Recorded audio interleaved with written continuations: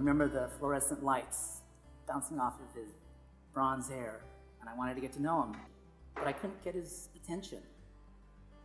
So after the meeting, the whole group went to a restaurant in Westwood.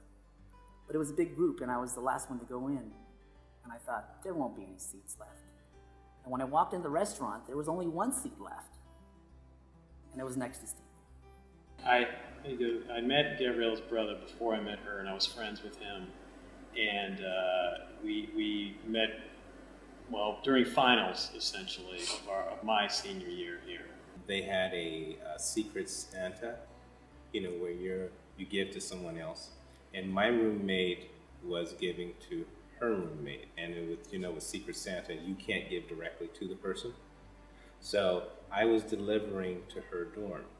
And I'd seen Glenn, and I avoided making eye contact in the way to play hard to get, and rushed to the restaurant to make sure I could save a seat next to me so that he could take it. And luckily he did. And she invited me to their house a little bit after that, shortly after we met. And I went to their door, and her brother answered the door, and I could tell he had no idea why I was there. And Gabriela said, "Oh, that's for me." That person seemed to never be there. So when I went over to deliver my roommate's present to her roommate, I ended up talking to Kimberley, and we ended up striking up a friendship. And it kind of went from there. Stephen won't tell you this, but he's actually a humanitarian. He has a big heart, he has vision, he has backbone. He speaks his mind, and he has a great sense of justice. What was special? I guess you just feel like you always have known somebody, you know, and you know how they think, and you just feel that comfortable with them. Glenn is a person who is very ambitious, very hardworking, very single-minded, and he's also someone who is surprisingly witty on occasion. He's one of those stealth dinner guests who will not say very much, but when he does do a zinger, it's really funny. So I thought she was special before I actually met her. And we were walking over here just now. We walked by the math building, which is the first time that I saw her.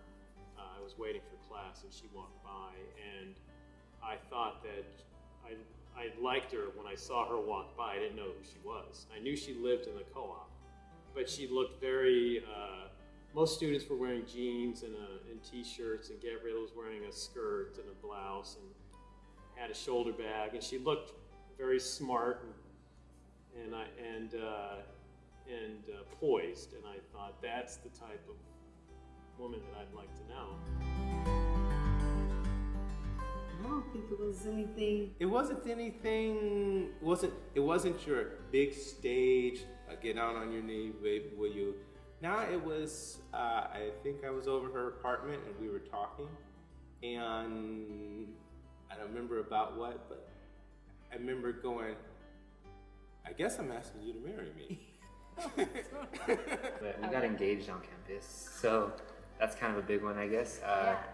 We were engaged right up by Royce. The original plan was to do it on top of Jan's steps. I kind of had like this grand vision of what that was going to look like. But it was so hot that day that by the time we actually made it to the top of Jan's steps, I was already kind of sweaty and nervous, so I didn't think that would actually be the best spot for it anymore. So I like found the nearest shade, which was like somewhere in front of Royce, and then that's where I decided to do it.